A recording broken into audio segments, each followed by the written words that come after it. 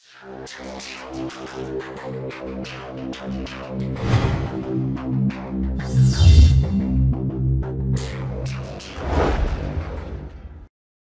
Viewers, কেমন আছেন সবাই? Web design and development guideline for beginner এর পক্ষ থেকে আপনাদের সাথে আছি আমি আদান হাসান। আজকে আমি দেখাবো কিভাবে আপনার ওয়েবসাইটে পার্টিকেল.js ইউজ করতে পারেন। তো ভিউয়ার্স, পার্টিকেল.js যারা জানেন না তাদের জন্য শুরুতেই বলে নিচ্ছি, আপনারা বিভিন্ন ওয়েবসাইটে এরকম ইফেক্ট দেখে থাকবেন। মাকড়সার জালের মতো আসতে থাকে, মাউসের কার্সর নিলে দূরে সরে যায়। এটাই হলো পার্টিকেল.js। আমি দেখাবো কিভাবে আপনার ওয়েবসাইটে এটা ইউজ করতে পারেন। তাহলে চলুন শুরু করা যাক। এটা ইউজ করার জন্য আপনারা গুগলে particle.js লিখে সার্চ দেবেন। সার্চ দেওয়ার পর আপনাদের সামনে অনেকগুলো ওয়েবসাইট লিংক আসবে। আপনারা যে কোনোটা থেকে এটা ইউজ করতে পারেন। তো আপনাদেরকে দেখানোর জন্য আমি গিটহাবের এই লিঙ্কটা ওপেন করছি। এটা সিম্পল যে কোয়ারি প্লাগইন, চাইলে আপনি ইউজ করতে পারেন। এখানে তাদের কোডিং প্ল্যান দেখানো আছে, আপনি চাইলে এটা দেখে ইউজ করতে পারেন, অথবা তাদের এই ফাইলটা আপনি ডাউনলোড করে ইউজ করতে পারেন। তো ডাউনলোড করার জন্য জাস্ট এখানে আপনারা ক্লিক করবেন, এখান থেকে ডাউনলোড করে নেবেন। তো আমি এটা ডাউনলোড করলাম না, আমার এটা ডাউনলোড করা আছে। এটা ডাউনলোড করার পর আপনারা এরকম একটা ফাইল পাবেন। এটা একটা জিপ ফাইল, আপনারা এটা আনজিপ করে নেবেন। আনজিপ করার পর এরকম একটা ফাইল পাবেন। এটার ভিতরে আমাদের দুইটা ফাইল লাগবে, একটা হলো particle.js অথবা particle.main.js, আর একটা হলো ডেমো ফাইলের ভিতরে জেএস ফাইল থেকে apps.js। এই দুইটা ফাইল আমাদের লাগবে। তাহলে চলুন কোডিং শুরু করা যাক। টিউটোরিয়ালের সময় বাঁচানোর জন্য আমরা একটা প্রজেক্ট ফাইল করে নিয়েছি, যার নাম দিয়েছি প্রজেক্ট। তো আপনারা যে কোনো নেম দিতে পারেন। এই প্রজেক্ট ফাইলের ভিতরে আমরা চারটা ফাইল নিয়েছি। একটা হলো js, image, index.html, style.css। js ফাইলের ভিতরে আমাদের ডাউনলোড করা apps.js আর particle.main.js এই দুটাকে কপি করে রেখে দিয়েছি। এবার আমরা index.htmlটাকে নোটপ্যাড প্লাস প্লাস দিয়ে ওপেন করব। ওপেন করার পর আমরা এখানে HTML এর মূল স্ট্রাকচার গঠন করেছি। হেড ট্যাগের ঠিক উপরে আমরা স্টাইল শিটটাকে কল করেছি, এবং বডি এন্ডিং ট্যাগের ঠিক উপরে আমরা apps particle.main.js এবং apps.js-টাকে কল করেছি। তো আপনারা এগুলো করে নেবেন। আমাদের কাজ প্রায় শেষের দিকে। এবার আমরা একটা ডিভ নিব, যার আইডি দিব particle.js।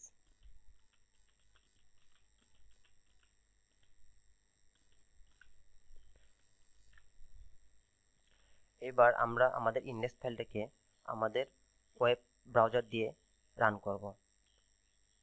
তো রান করার পর আমরা কিছুই দেখতে পাচ্ছি না, কিছুই হয় নাই, তাই না? হয়েছে, কিন্তু আমরা কিছুই দেখতে পাচ্ছি না। আমাদের এটাতে কোনো স্টাইল দেওয়া হয় নাই। আমাদের ওয়েবসাইটের ব্যাকগ্রাউন্ড আর আমাদের পার্টিকেলগুলোর ব্যাকগ্রাউন্ড সেম, তাই আমরা কিছুই দেখতে পাচ্ছি না। তাহলে চলুন স্টাইল দেওয়া যাক। তো স্টাইল দেওয়ার জন্য আমাদের স্টাইল শিটটাকে নোটপ্যাড প্লাস প্লাস দিয়ে ওপেন করব। ওপেন করার পর আমরা এখানে কিছু বেসিক স্ট্রাকচার গঠন করেছি, এবং এবার আমরা আমাদের particle.js-টাকে স্টাইল দিব। তো এটাকে আমি কপি করে নিয়ে গেলাম। যদি এটার নাম ম্যাচ না হয় তাহলে কাজ করবে না। তো এটাকে আমি পেস্ট করলাম। পেস্ট করার পর এটা আমি ব্যাকগ্রাউন্ড কালার দিচ্ছি, ব্যাকগ্রাউন্ড কালার রেড। এবার সেভ করি। সেভ করে আমাদের ব্রাউজারটাকে রিফ্রেশ করি। রিফ্রেশ করলে সবকিছু ঠিকঠাক দেখা যাচ্ছে। আমরা চাইলে আমাদের এই ব্যাকগ্রাউন্ডে যে কোনো ইমেজও অ্যাড করতে পারি। তো ইমেজ অ্যাড করার জন্য আমরা একটা ইমেজ, আমাদের প্রজেক্ট ফাইলে একটা ইমেজ নিয়ে এসেছি। তো ইমেজের নেমটাকে আমি রিনেম করে কপি করে নিয়ে যাচ্ছি। তো কপি করে নিয়ে যাওয়ার পর আমাদের যে ব্যাকগ্রাউন্ড কালারের জায়গায় আমরা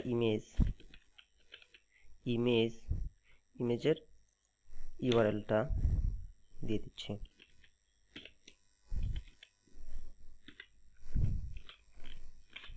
এবার সেভ দিয়ে আমাদের ওয়েব ব্রাউজারটাকে রিফ্রেশ করি। আমাদের ইমেজ চলে আসছে। আমাদের পার্টিকেলগুলো কিছুই দেখা যাচ্ছে না, কারণ আমাদের ইমেজের ব্যাকগ্রাউন্ড আর পার্টিকেলগুলোর ব্যাকগ্রাউন্ড সেম সাদা, তাই আমরা দেখতে পাচ্ছি না। আমরা চাইলে এখানে ইমেজের উপর RGB কালারও ইউজ করতে পারি, অথবা আমাদের পার্টিকেলগুলোরও কালার ইউজ করতে পারি। তো পার্টিকেলগুলোর যদি আমি কালার ইউজ করতে যাই, তাহলে আমাদের প্রজেক্ট ফাইলে জেএস ফাইলের ভিতরে এই apps.js-টাকে আমরা নোটপ্যাড প্লাস প্লাস দিয়ে ওপেন করব। তো নোটপ্যাড প্লাস প্লাস দিয়ে ওপেন করার পর তো এখানে কালারে সাদা দেওয়া আছে, তো আমরা এটাকে 000 কালো দেই। আর এখানে কালারে শেপের কালারে আপনার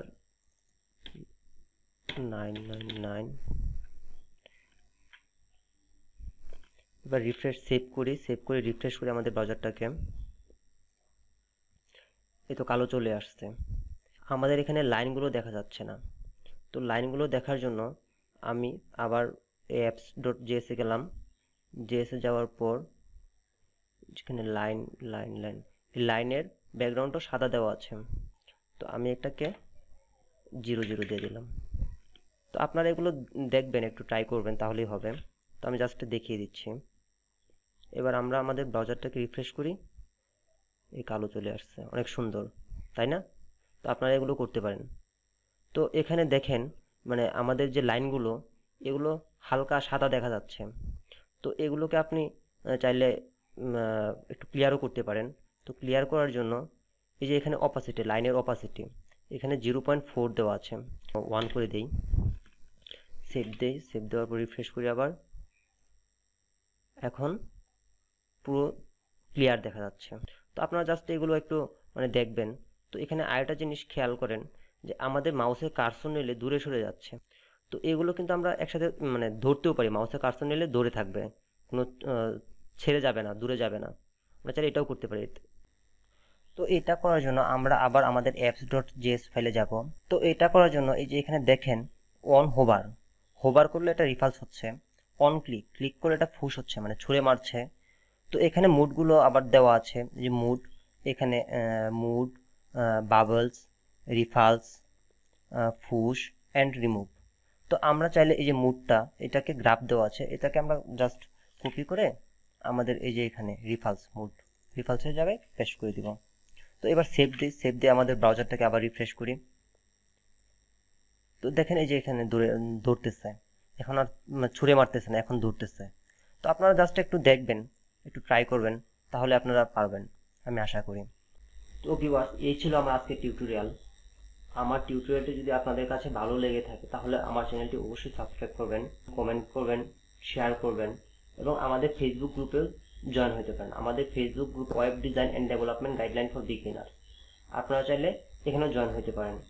পরবর্তী টিউটোরিয়াল দেখার আমন্ত্রণ জানিয়ে আজকের মতো এখানেই বিদায় নিচ্ছি। আল্লাহ হাফেজ।